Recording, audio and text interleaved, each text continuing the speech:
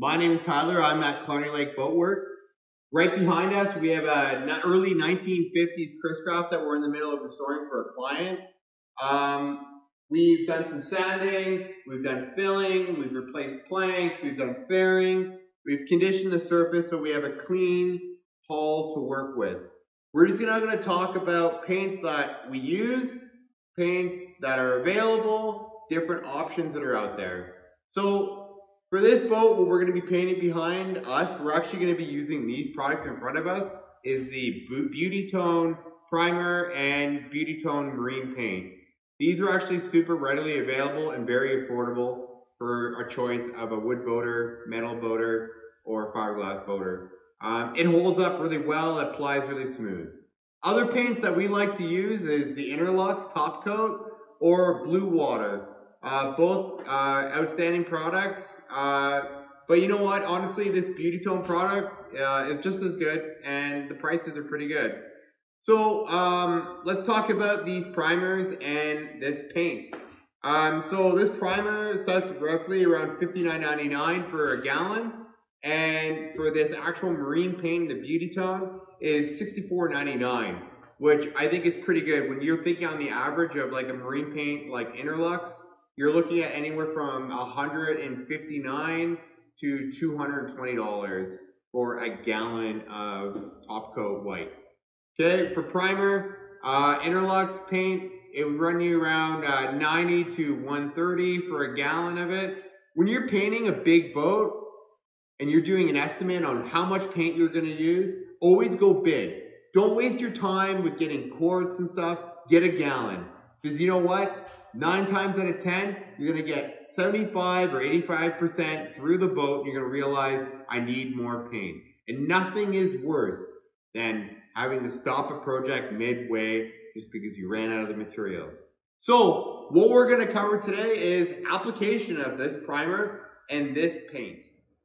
Okay, so we're going to talk about primers.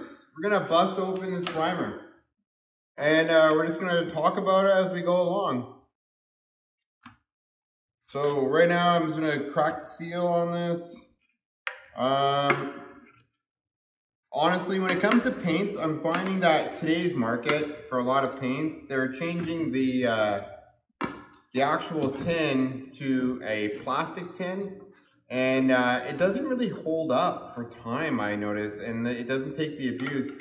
That's like the one good thing about this product is like they're still using like a metal tin can.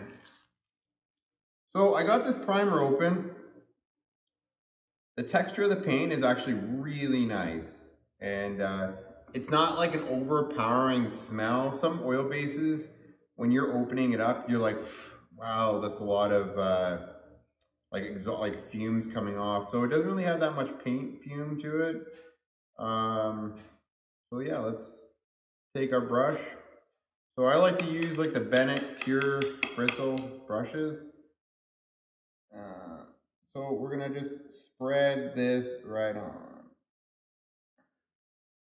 So usually when you're putting it on, I like to put my primer on in like a thin base coat, and it usually takes a while for it to cure. I like to leave my primers for about 24 hours to 48 hours, just to make sure that it's a good dry coat. Then I come back, then I do another coat. So I have a good primer base on the product that I'm painting. Okay, so that's the primer. I close this back up. Okay, now we're gonna talk about the Beautitone Marine. We're gonna go apply this right on the raw surface just to show you how decent this is. So I'm gonna go open this up.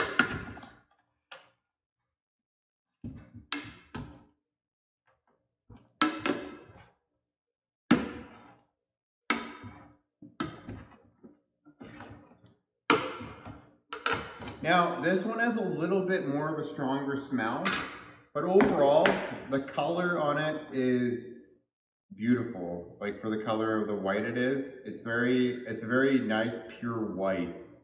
Some some paints, marine paints, when you're using them, sometimes they're not really a pure white. They're kind of like a beige or like a off-white. That's why I like the look of this Beautitone Marine. For my big Chris, for when I'm painting my big wood Chris craft, I like a pure, nice white hull. This paint spreads pretty nice for a very affordable economy class paint.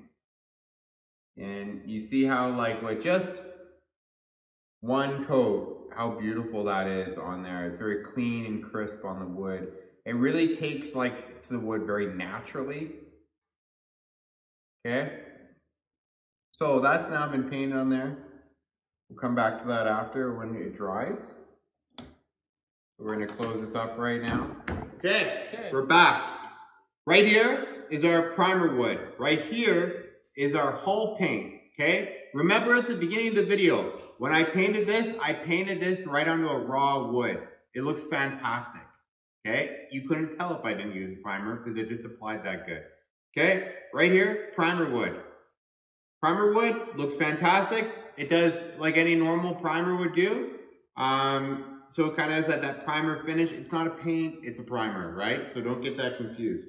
Okay, so me, just here right now, looking at these two products.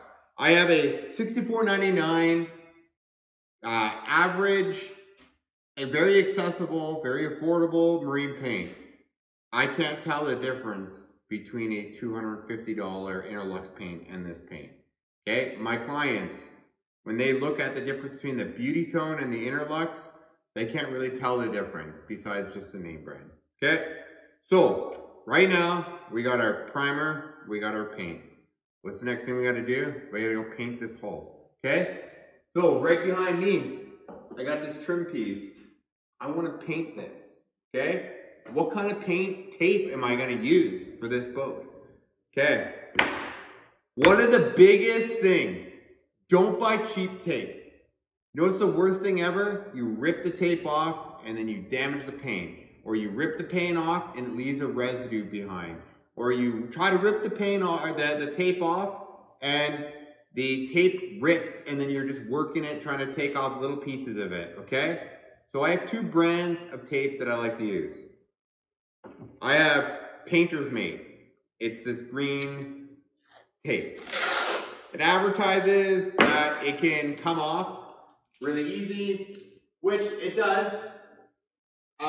The only issue is sometimes it comes off when you don't want it to come off. And when you're painting a wood boat or doing varnishing or anything with an oil-based paint, that's the least thing you want ever in a product. So, what's reliable?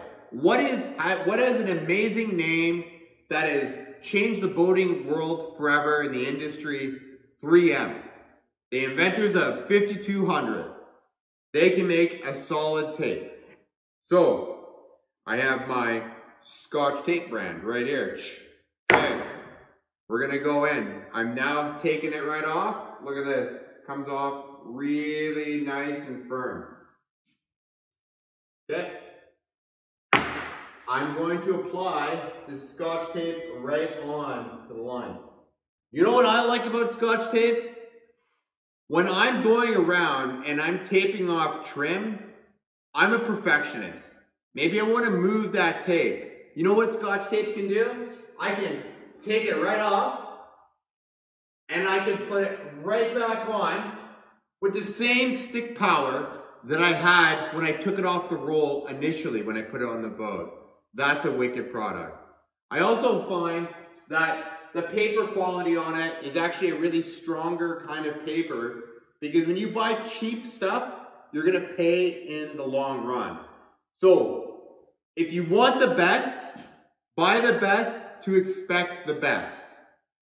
Okay, so we've covered the paint, we've covered the primer, we've covered the masking tape. What's next?